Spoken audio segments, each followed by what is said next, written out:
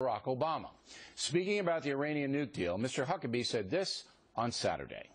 This president's foreign policy is the most feckless in American history. He's so naive, he would trust the Iranians, and he would take the Israelis and basically march them to the door of the oven. The particular comments of Mr. Huckabee are, I think, part of just a general pattern that we've seen that would be considered ridiculous if it weren't so sad. Well, this now is Republican presidential contender Mike Huckabee. Whenever you mention the Holocaust or Nazis or atrocities, it's an emotional issue. Everybody gets emotional about it. And we should. Why did you use that bit of conjecture? Because I'm sure you'd agree with me by saying that the Iranian nuke deal is going to lead to a Holocaust is conjecture. Why did you use that? Bill, because the Iranians themselves have used that very term. The Israeli government officials, 3 different times, recently have said, we're going to create another Holocaust. One of them said that we will wipe Israel off the face of the map. The other one said, it's great that the Jews are all in Israel. That way we don't have to chase them down. They're all in one place. These aren't conjectures on my part, Bill. I've been going to Israel since 1973, dozens and dozens of times, and I've also been to Auschwitz 3 times. The reason that happened was because people in Europe and in the United States said nothing like that can happen. And listen, you are right in the sense that the some in the Iranian government are on the record that we want to destroy Israel. That's their official position. That's their position. That being said, if you take that position, what they said, as gospel, you can't make a deal with Iran. On any level, at any time, you can't. Why would you want to make a deal with people that don't ever honor the deals they made and won't quit that rhetoric? Now, if they made some concessions to preconditions and said we no longer will say this about Israel, we will respect their right to exist, we won't continue to call America the great Satan and say death to America in the chambers of our government. But let's assume they're not going to do that because they're fanatical haters, and that's who they are. But you just said it. You can't make a deal with them. So then the alternative is war, is it not? No, it is not. And that's what President Obama and John Kerry keep saying, right, as if they're the only ones who've come up with any options.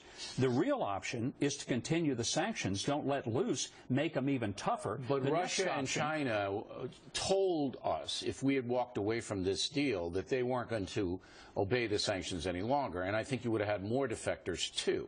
So it would have been the United States and maybe Britain and a few others. There's an option like that. There's an option.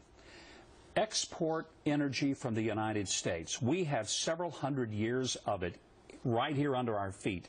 What we need to be doing is upsetting the balance of power against the Iranians, the Russians, and for that matter, the Saudis. Okay, but that doesn't stop Iran from getting a nuke. So here's my dilemma, and I'm really struggling with it. If you don't make a deal with Iran, because as you rightly said, they can't be trusted and they're haters and they want to kill Jews and Americans. That's all true. Everybody knows that, all right? But if you don't make a deal with them, A, you give them the nuke because they'll get it, all right? And B, once they're on the verge of getting it, Israel's going to attack and World War III breaks out and we'd have to support Israel. So war is a scenario.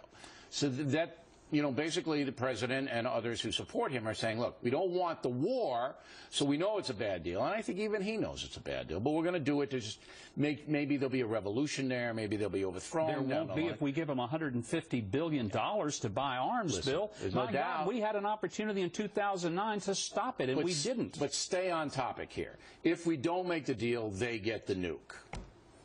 If we don't go in and militarily make sure they don't. So you're basically saying there would be war. There could be. But the better thing is to cut them off economically. And when you say that the Russians and the Chinese will, we don't know that for sure. They were absolutely said but here's what we know. We know what the Iranians have said. And we know that the last time the world did not take seriously the threats to Jews, 6 million of them died, Bill. And for us to pretend that these are just empty threats, I've seen this movie before. It does not end well. And America can do better than that. We didn't even get the 4 hostages out of Iran. Last question. And I agree. We should have gotten the 4 hostages out and been a lot tougher in what we got on our side of the deal. Do you believe President Obama is a naive man or has ill intent in foreign policy? I think he is naive, especially when it comes to radical Islam. He won't even call it by its name. And I do not think he likes Israel.